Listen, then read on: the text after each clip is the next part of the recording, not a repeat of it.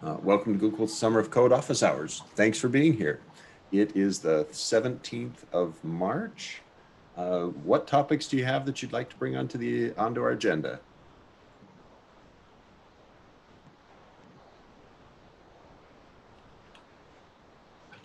So I don't have just any question, but I'm just sharing my progress so far. So when I was working with you on the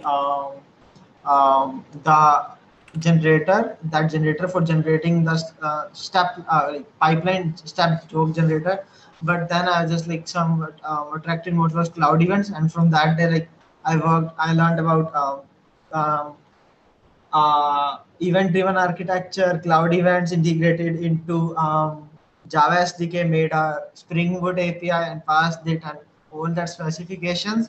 And yeah, now I have to look into two source codes of the plugin to gather the same idea of the proposed plugin to receive and to sorry, I mean the listen and emit events. So yeah, this week I will do that work. Yeah.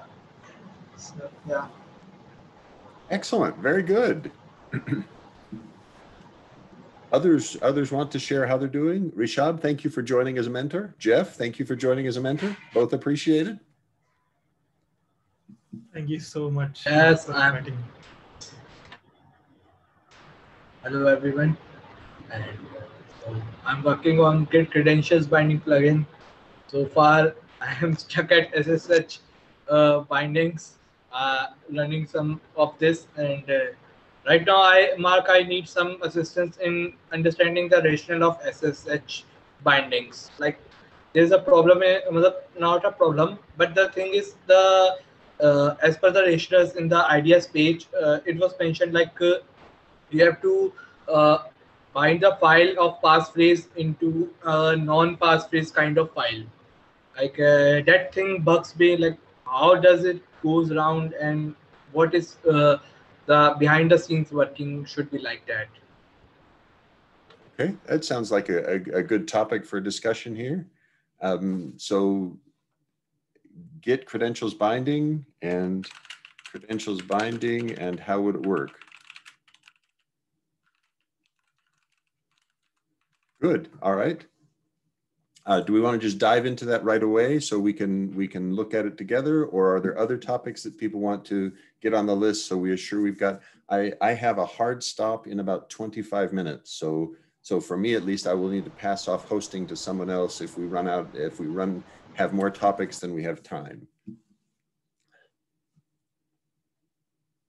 All right, let's take a look at it. So Ayan, you were looking at, well, maybe it's best, let me share my screen and we can look at the description, and then you can tell me which part is unclear and we go further there. Is that okay?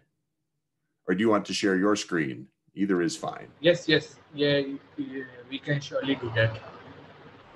Okay, so let's look at my screen then, and here's what I think you're referring to, this one right here. Let's see, Google Summer of Code 2021 project ideas. Here, and it is this Git credentials binding for SH and BAT. And let me make it big enough that I can read it. Okay, so highlight for me or suggest for me which spot was perplexing to you, and let's talk further about it. In the part where the SSH private key was mentioned, username password was very much clear. Like there was simple username password. You have to do that, and all the execution commands the user will do the get authenticated commands. Pipeline user will work on the Git. It will be okay. It was simple to bind that environment variables and pass them to the command line. But in the SSH private key, there was a term in the rational with a passphrase and without passphrase. When there was a with passphrase, we have to create a file, and like in the Jenkins environment, it should be like whether either it be passphrase using a passphrase or not a passphrase, but with a passphrase, a file should be created such that the SSH private key can use without passphrase things. And that thing like a little bit unclear to me, like what is going on with that. As I am a Git user, I do use I personally use SSH private SSH keys, and once I set a passphrase, I don't need to set it give the passphrase anytime more. But what it is exactly like in Jenkins. Good. Okay, very good. So I think what you're saying is what's the concept to allow this credentials binding idea to do passphrase protected SSH private keys?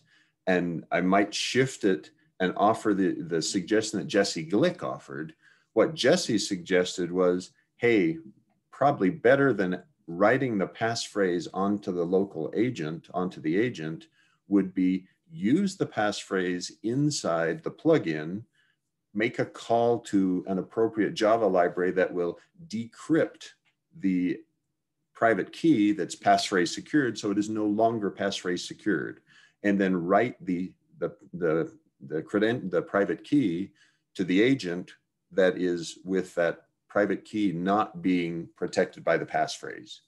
So the idea was, Jesse's suggestion was, hey, let's shift the processing of the passphrase away from having it done on the agent and instead do it on the controller, and then pass the decrypted passphrase or the decrypted private key to the agent.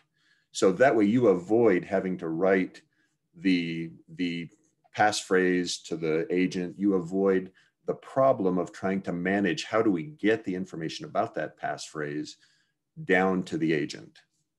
Now, it means you do have to find a way to convert a passphrase protected private key to one that is not passphrase protected in Java. But Jesse's indication was that those facilities should be available. It's kind of like either it be a passphrase protected or not passphrase protected. We have to convert it to a not protected kind of thing, and Jenkins will work on it as it is.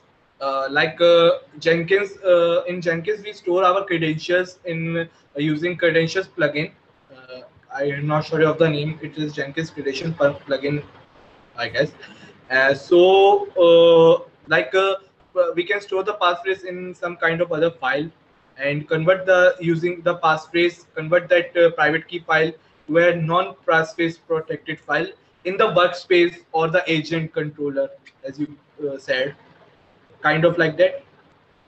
Close, right? So it's that the credentials plugin continues to be the thing that owns the passphrase protected private key, and it knows the passphrase and it knows the private key.